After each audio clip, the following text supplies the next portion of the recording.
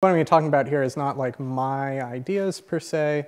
This is sort of my perspective on a soup of ideas that has been fermenting since January or so with people like Robert and Todd and Randall and Michael Andrag and others. But mostly people in this room, not entirely. Chris Owen as well, who's not here.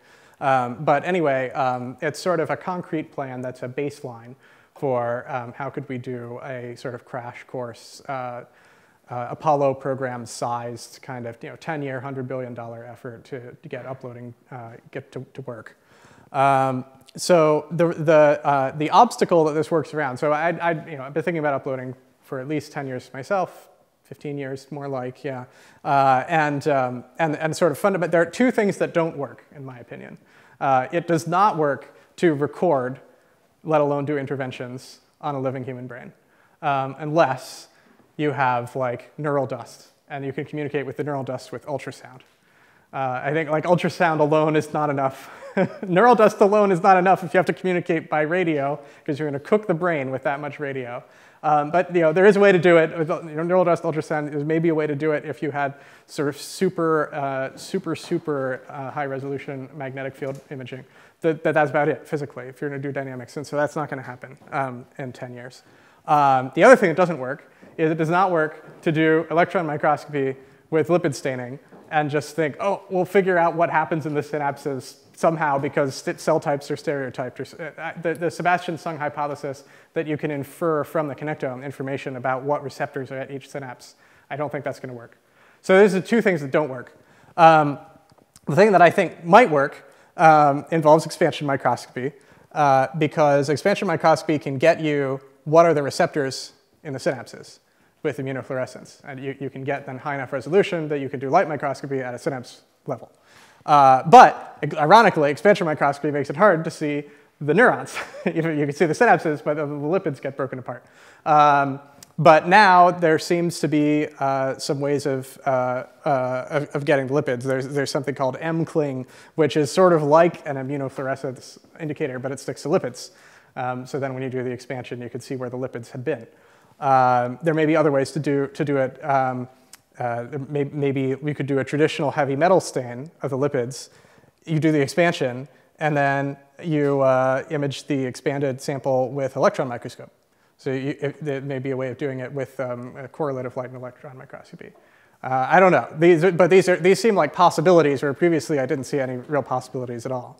Other kinds of tools you might be able to incorporate into this kind of imaging system would be using light sheet fluorescence to get additional axial resolution, and using a 3-scan style like diamond knife inside the microscope to get additional axial range without getting too much loss in order to slice it thin enough for light imaging. One issue with this is I think there's probably on the order of dozens of different proteins that you would need to tag in the same sample in a human brain in order to actually see all of the relevant receptors for all of the relevant neurotransmitters. And so this would require kind of really pushing the limits and maybe pushing beyond the frontier of barcoding or like repeated washing of something that's already been expanded. This seems difficult. So that's one place where there might be a roadblock. I think that's going to be my challenge for the whiteboard. So then you need, in order to scale this to a human brain size thing, you need highly scalable, largely automated, but easily maintainable kind of robotic sample slicing and then distribution. You sort of want like a binary tree of slicing to smaller and smaller size and then fanning out to a large number of actual copies of the actual imaging platform that are going to be running in parallel with different parts of the brain. And then for the translation bottleneck, or they call it the problem mapping statics to dynamics, organoids and human brain slices provide a sort of test case. I think it's important, I think it's critical even for validation, that the specimens have human genomes, because what we need to know is, are we tagging all of the relevant proteins? And so if we're doing this in like mouse tissue, the set of relevant proteins is not going to be exactly the same as it is with human genome. But if we're doing human genome organoid, then it might well be. Although there's still the possibility that organoid would end up developing in such a way that it fails to use a bunch of proteins that would be critical in human brain. So we also want to validate with slices from all of the different regions of human brain to make sure that we're not missing anything there. But those are two different ways. And we obviously should be able to get a lot more data from organoids than human brain slices. But the human brain slices would be sort of this extra validation to make sure we're not missing a whole class of receptors. And the thing that you do with these is you do a bunch of interventional experiments, especially, again, on organoids. Probably easier to transfect and get optogenetic control in there so that you can do two-photon optogenetics and do a bunch of high-throughput interventional experiments, do some causal analysis, and get a sense of the dynamical system in a system identification style way from dynamics. The whole thing is thin enough that you can see everything, because you construct an organoid in kind of whatever shape you want with the extracellular scaffolding. Then once you've done a whole bunch of interventional experiments, then you do destructive imaging. You slice it the same way that you would have sliced human brain. Obviously, it's much quicker because it's much smaller. And then you basically build up a data set of the statics and the dynamics paired together and use the fact that we have like a pretty decent kind of hypothesis class, Hodgkin-Huxley models or whatever the state-of-the-art that Dmitry Cholsky is going to tell us about when he gets here. And use AI to learn how to fill in the parameters for that. And then it's sort of just a matter of scale. And the scale is like you build more microscopes, you build more of the automated sample prep. Like the scale out is kind of horizontal scale out rather than vertical scale out. And so it's something that probably is amenable to just pouring a lot of money into it with this style of approach. And then running the emulation is going to be relatively the easy and cheap part relative to the rest of it. Although we probably need to push the limit on aggregate bandwidth. It's not going to be an issue of pushing the limit on flop. I think you could run a human emulation in real time at a compartmental level on 1,000 GPUs. So this is like very much within reach computationally, but the aggregate bandwidth is a little bit out of reach. But hopefully Michael's product will help us with that. So there are a lot of challenges here. I'm certainly not like confident that this is feasible, but I'm not confident that it's not feasible, which for me is like cause for celebration. So yeah, I'll wrap it up there and go to questions. Awesome, thanks. We have a few minutes for questions, then I'll be charged, and then we'll be doing a little break before we go next into the next presentation. Question? Wait, we have one. Great, yeah. Yeah, could you say just a little bit more about the problem with aggregate bandwidth? Because I'm wondering if, since you're dealing with parts of the brain one at a time, within each part, does it remain about the same bandwidth that you need to be able to deal with, or? Well, the actual entire brain has a like connectivity that is not super sparse. So yes, to some extent it's sparse. It's not like completely Erdős-Rényi either, but like there will need to be spike events that are transferred between processors that are far apart a lot. And so the amount of data that needs to be transferred between processors probably can't be brought down to the level of something like Ethernet, maybe InfiniBand, but it's probably beyond InfiniBand.